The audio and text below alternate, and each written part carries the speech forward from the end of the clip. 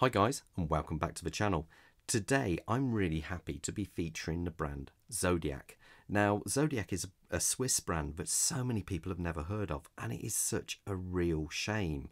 They have been going since the late 1800s and were making dive watches back in the 50s with their Seawolf model, and yet still so many people have never heard of them. They use in-house movements and their prices are incredibly good. What I mean by good, this model you see in front of you here, the Super Seawolf 53, has an in-house movement, 200 meters of water resistant, and looks the part. Swiss made with history, and comes in at less than £930. Now really, what else do you want? It really is an incredibly well priced watch. Now, before I get too far into a review, I've got to say a real big thank you to Ryan over at Francis Gaye of Coventry, as they have now become a Zodiac dealer. And so you will be seeing more of these because I really like this brand. So if you're in the Midlands, you want to pop in and see a big collection of Zodiac watches, they've got them. If you can't make it to the dealership, then give them a call and I dare say I'll get the watch out to you ASAP.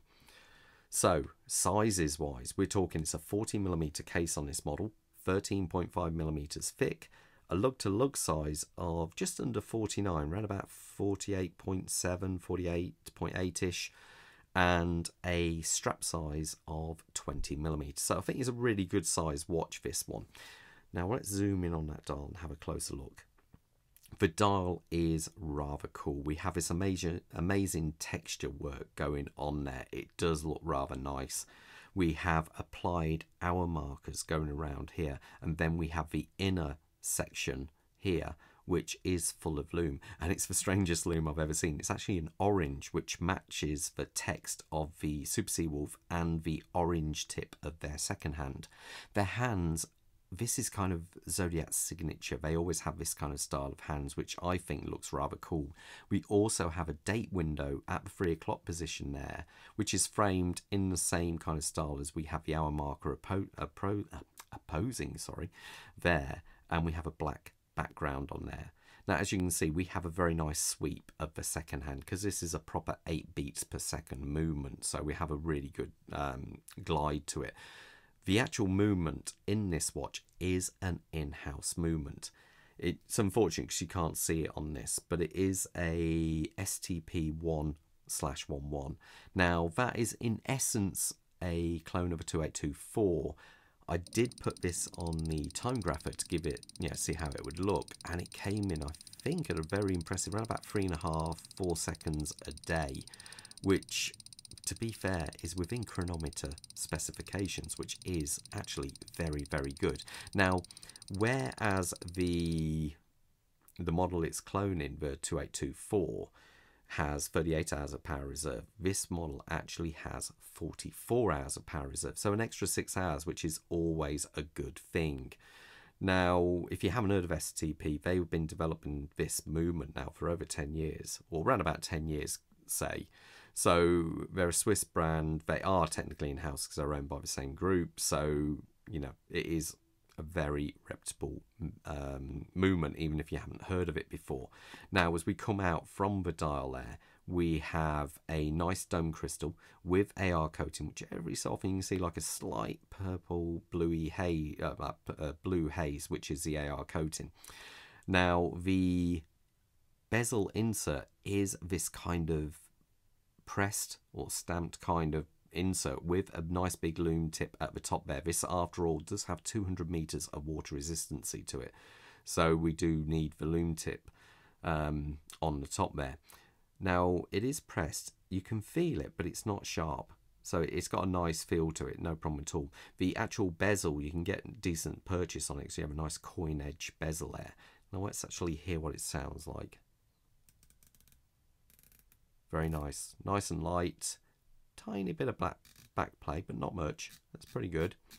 Now, does it line up? Because after all, watches around this price point, I'm not mentioning names, but are known for not lining up, but this one does perfectly, so I'm pretty impressed with that.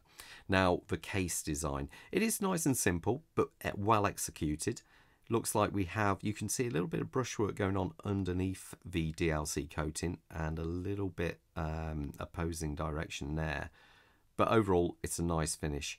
No problem at all there. As we come round, we have a signed screw down crown there. And on the back, we just have a solid case back, but very well done. A little bit of texture on the inner, on this section here. We have the Zodiac crosshair logo, which is also good. As you can see down the bottom here, it does actually say 1882, which was when they first started. So as we come out from that, we have this, I think it's like a vulcanized rubber strap. Now this is the one part which actually isn't made in Italy, sorry, in Switzerland, as it is made in Italy, sorry, I should say. We do have a nice Zodiac on the keeper. Even the actual pin and collar, sorry, not pin and collar, the actual clasp, or the buckle, I should say, got there in the end, is DLC coated with their logo on there. Now this is one thing I do like. It does have a wide, big kind of section there. I do prefer that when it comes to actual straps. I'm not so keen on the very thin type. Now, as you can see, logo air slash cut, kind of cool actually. So let's actually put this on my wrist. You can see how it looks. Now, as you can see, Bob over there is wearing another Zodiac there, which I'm really excited to review. That's a chronometer spec one. Let's just put this on my wrist. Now my wrist size is 7¼ inches, and you can see just how nicely that kind of sits there. I think, you know, I'm not just saying this for the price, but overall it's a really nice watch. I think that it really does work well, and especially for that price. I think for the price here, for under £930, getting a Swiss watch with Swiss movement with over 100 years of history, I think it's a heck of a lot of watch for the money. So that's just my take anyway. And also they do so many other watches right down to, I believe, as low as £600 or £700, and obviously you can go higher than that. But overall, I think they are just amazing value for money watches out. Yeah, they really are a good price watch. What do you guys think? Is this a brand you would go for? I think especially this model being at this price is really quite impressive. Anyway, I'm going to leave you to it, and all the best, and most importantly, stay safe out there, guys. Okay then, take care until the next review. Bye.